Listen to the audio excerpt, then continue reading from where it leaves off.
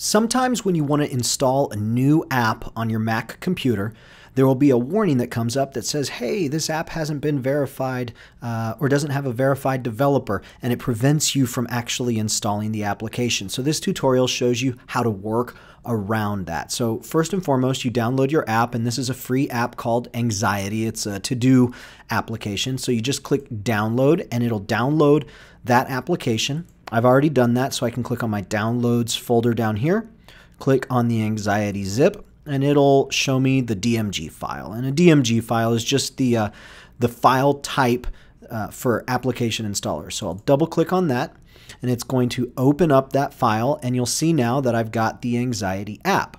With Mac, all you have to do is drag and drop to your applications folder. When you open it up, as soon as I do that, you get this warning. Anxiety can't be opened because it's from an unidentified developer.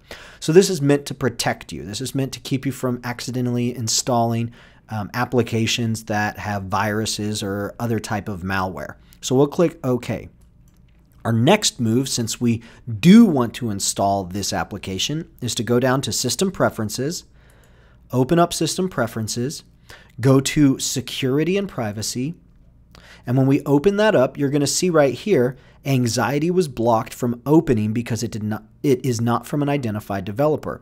So I can click the Open Anyway box, and it's going to allow that application to open. Before I do that though, I want to point out that you have your preferences right here that you can change. So you can instruct your Mac to allow apps downloaded from the Mac App Store to open, the Mac App Store and identified developers, or from anywhere. So anywhere removes all type of security. So you really want to make sure that you know what you're downloading and installing before you do that.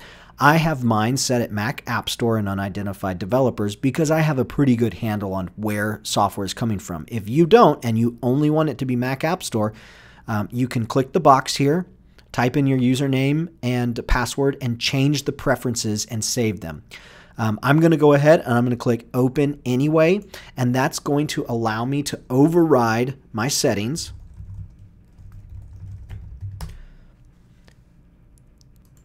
Unfortunately, there's an error, and I did everything right. You click Open Anyways, and it's still giving me this notification. So what we're going to do is we are going to click on this little box. We're going to type in our username and our computer password, and we're going to say Anywhere. And it'll say choosing anywhere makes your Mac less secure. You say Allow from anywhere. Now we'll go back in. We'll double click on Anxiety. We'll click Open. We'll click OK, OK, Yes. And now the Anxiety app is on my computer right here. And I can select which to-do list I want it to display. Now that I've got it open and now that I've installed the application, I can go back into the security and privacy settings. I can go back to Mac app and I can lock it so that the next time I want to install something, it has to be identified developers. So typically that Open Anyway works. For some reason it wasn't here, and that just gave us an opportunity to show how to circumvent the security altogether. Hope this was helpful and got you what you needed. Please use the comment section below if you have any questions. Thanks.